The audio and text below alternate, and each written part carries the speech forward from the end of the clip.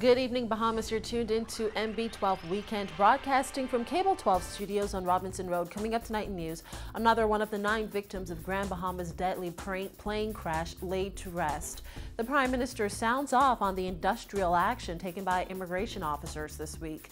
The new F&M deputy leader defends his leadership style, plus why a top business expert says 2015 may be a great time to start a new venture despite value-added tax. I'm Paige McCartney. We've got those stories and more straight ahead on NB12 Weekend.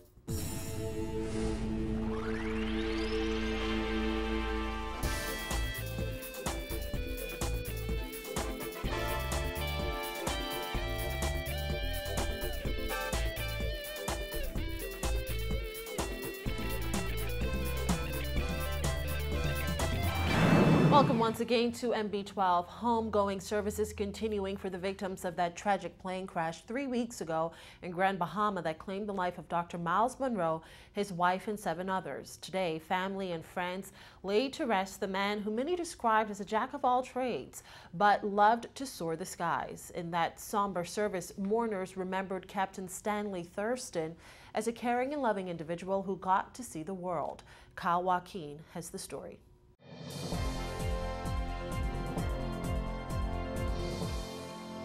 The last couple of weeks, whenever I'm going through a tough time, I would call him. I would say, Daddy, I'm just calling for my daily dose of encouragement. And he would either tell a joke to make me laugh, or he would give me a scripture. His last mission with the ministry was as Pastor Myles' chief pilot. And he took that very seriously. He would prepare days before if he knew Pastor Myles had to travel. And he saw that as his contribution to the kingdom of God, getting them to their destinations safely. The daughters of Captain Stanley Thurston pay homage to their father in a touching video shown at his homegoing service. Hundreds of family and friends of Captain Thurston, also known as Doc, gathered in Bahamas Faith Ministries International this morning to remember the man whom they described as a fun-loving and talkative man who possessed a heart of gold. Thurston was the chief pilot for Dr. Myles Munroe and piloted the doomed flight which claimed his life and 8 others on November 9th. One of Thurston's 2 daughters, Dion Thurston Dorset, spoke of how her father loved encouraging people and playing an active role in people's life. Although he was Superman to us, my father knew he was just a man. And like all men, he had an appointed end. He ensured that Loren and I knew the one who would never leave us or forsake us, the Lord Jesus Christ, the great provider, the great protector, comforter, Prince of Peace. And that is his greatest gift to me, a life lived for Christ. We are so proud of you, Daddy. Thinking of you in heaven puts an automatic smile on my face. We love you and will always cherish the gift God gave us in you. I won't say rest in peace because I know he's not resting, he's having fun. God bless. The children of Pastor Myles, as well as the family of Dr. Richard Pinder, were also in attendance in a show of support for Captain Thurston's family. Thurston's last mission in the church was the chief pilot for Dr. Munroe, a post which his family says he cherished. Thurston is also known for being one of the 2 that laid the foundation for Trinity Air Bahamas after his tenure with Bahamas Air. During tributes, happy memories of Thurston were shared by relatives and friends who knew him best. He possessed the blessed hope and purified himself accordingly on a daily basis, so that when the time came for him to be absent from his body, he would have been ushered in the presence of his Lord. Doc is among the blessed ones who died in the Lord. He has ceased from his labors and his works to follow him. I have been inspired to make this declaration that Stanley Thurston and the others did not die in the plane crash. They died safe in the arms of Jesus. Doc was a man, as they said, I need not repeat this, of great spiritual capacity and principle, outstanding. Matter of fact, he believed so much in his ability as a Christian. I remember one time, one of the pilots said he had a headache. And Doc said, hey, come to me, let me lay my hands on you and heal you. Well, pilots are not known for being very religious people. The guy took off and he ran. He said, no, no, no, I don't want you to heal me. But I believe that pilot must have been healed because he never complained about headache after that. This man was just there, took the cup of humility, took the cup of self-sacrifice, took the cup of love and dug into the rich creativity, the reservoir the Lord had within him, and just gave it out to all of us, God's water boy. And now, today, we are here because the water boy has graduated to a bigger team. He's been drafted. Now, there are still 3 victims of that plane crash left to be buried. On Tuesday, Dr. Richard Pinder will be laid to rest. On Wednesday, there will be a memorial at the National Stadium for Dr. Miles Monroe. And on Thursday, he and his wife will be laid to rest right here at Bahamas Faith Ministries International. Reporting for NB12, I'm Kyle Joaquin. Well, a team of officers from the Central Detective Unit on Long Island investigating the murder of a woman in her home during an apparent armed robbery. Reports are that the woman, identified as 53-year-old Andrea Carroll, was discovered tied up and dead at a home in Deadman's Key, Long Island. The victim had 1 daughter. Police are investigating. And Prime Minister Perry Christie said he was extremely upset to hear of how hundreds of visitors had to wait in line for hours to clear immigration at Lynden Pinling International Airport this past week. The visitors, who were here for the hotel industry's busiest period of Thanksgiving, had to suffer the consequences of action by immigration workers. Christie said visitors should never have to go through something like that when they come to the Bahamas, and it should not be allowed to happen in this country. When they described to me this morning these people who were making a visit, hundreds of them, to the Bahamas for the first time, and what they were subjected to yesterday, as Prime Minister of the country, there is no explanation, no kind of apology. Bureaucratically, administratively, it's not supposed to happen. So even if the workforce, we should not, in this country, allow things like that to happen. But it happens. Executives of the Bahamas Customs, Immigration and Allied Workers Union have denied ordering any industrial action. However, Director of Immigration William Pratt says many of the officers called in sick on Wednesday. Christie said the officers should not have allowed their industrial issues to get in the way of doing their job, especially when it comes to the lifeline of the country. I don't care what the industrial agreement is. I don't care what the level of vexation is. Whatever the principle is, we cannot allow in our country ourselves to mistakenly cause people who represent the lifeline to our country to be disappointed and not come back. The Ministry of Public Service has already stated that it is awaiting the return of the union's legal counsel so they can carry out negotiations and pay the disgruntled union employees. A newly elected deputy leader of the Free National Movement, Peter Turnquest, is firing back at a recent Nassau Guardian National Review article that labeled him and party leader Hubert Minnis dull and uninspiring. Turnquest said that article could have been more objective, and he and Minnis have a lot to contribute to the nation. Dana Smith reports.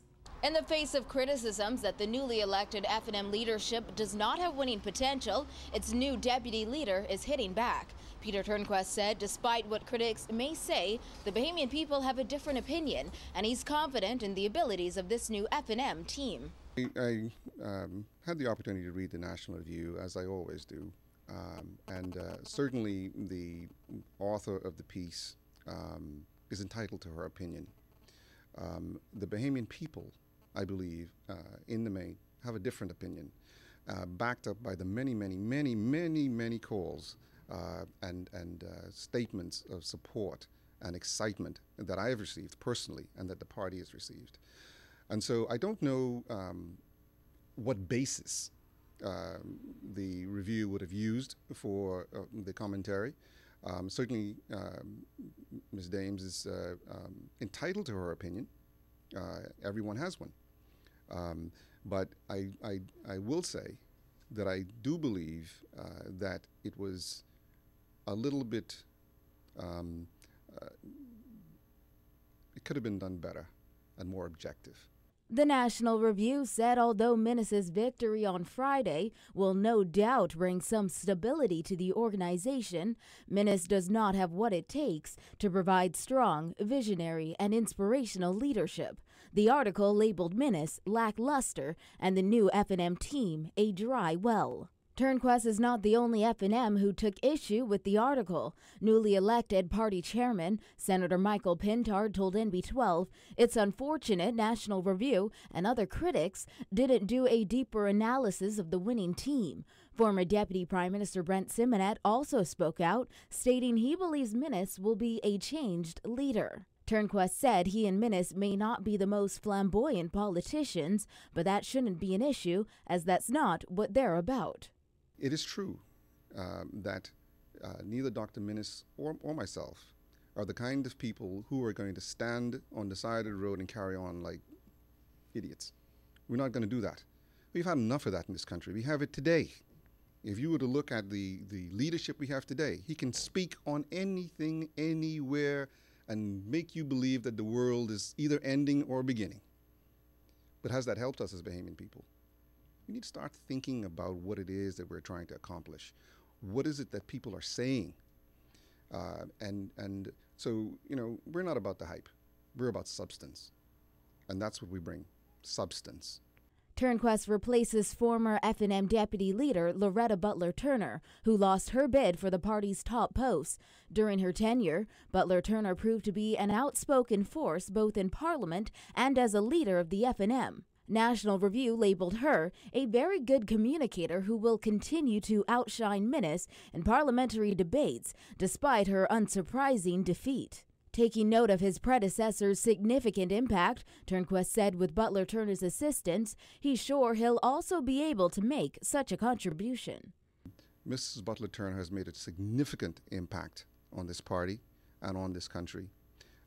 Her contributions certainly are beyond, I think, most in Parliament today. And we respect her highly for what she's been able to accomplish in the last 2.5 years in terms of representing the party, representing her constituency, and representing this country. I hope, with her assistance, because I've said to her that I need her guidance, I hope that I will be able to hold my end of the stick, so to speak, to continue to hold this government accountable and to put forward policies and positions that are well reasoned, based upon sound thinking and research. Turnquest said the general mood in the country is that the government is failing, and the F&M is aware of the solutions the country needs. Reporting for NB12 Weekend, I'm Dana Smith. Well, concern about the level of Chinese investment in the Bahamas has mounted following the sale of the British colonial Hilton to China Construction America, the same firm that has financed the multi-billion-dollar Baha Mar resort. But even though the same company will be building a new modern resort just miles away from the $3.4 billion Baha Mar, Senior Vice President of Government and External Affairs Robert Sands said the company is not concerned about possible competition. Investment in tourism is good. And certainly investment from China or the Far East is good, but because it brings to the market an international market that was heretofore never present in the Bahamas, and that will augur well for the future.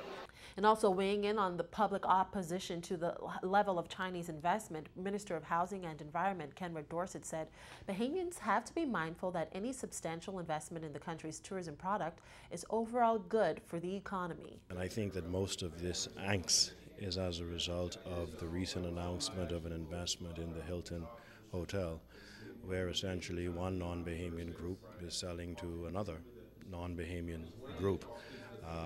I think that we need to be very cautious because some of the commentary, to be perfectly honest, speaks to a xenophobic sort of mentality. That really does not bode well for a country that prides itself on the amount of foreigners that come to our shores to enjoy our sun, sand, and sea. Dorset added that it's mostly Bahamians who own the majority of property of the Bay Street corridor, so fears of a Chinese takeover are baseless. Entrepreneurs, if given an opportunity or interested, like everyone else, should be able to seek acquisition of assets. That hotel property itself has been on the market for a significant period of time. And so I'm not one who certainly is concerned to the extent of any sort of Bahamians being pushed out of the mix whatsoever. And the Downtown Nassau Partnership, which is aiming to redevelop the area, is hoping to meet with China Construction America to discuss how to incorporate the firm's development plans for the Hilton and surrounding area into an overarching strategy for the redevelopment of downtown Nassau.